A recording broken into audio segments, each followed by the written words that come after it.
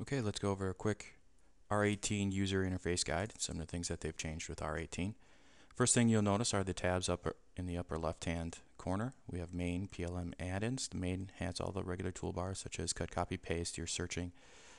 PLM will have your bill of material management toolbars, and add-ins will have any toolbars that you've customized yourself.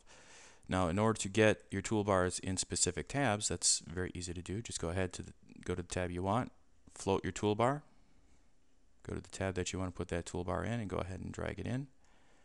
And that's how you can move your toolbars around different tabs. The other thing you'll notice is the orange blob on the profile card here. Go ahead and right click, hide will remove the Innovia logo.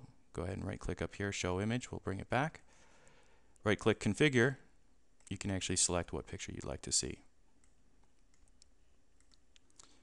Down here you've got your tabs, which are very similar to what you've seen in the past. However, now we can dock them to the right, to the left, or to the bottom. And if you right click on the tabs, go tab properties, you can do the same thing that way and adjust the width if you like. Another option you have is to actually navigate your tabs through this little down arrow here.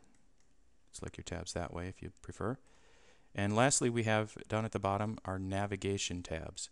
For every child window that you have open in SmarTeam, maybe you have your documents tree open for various projects.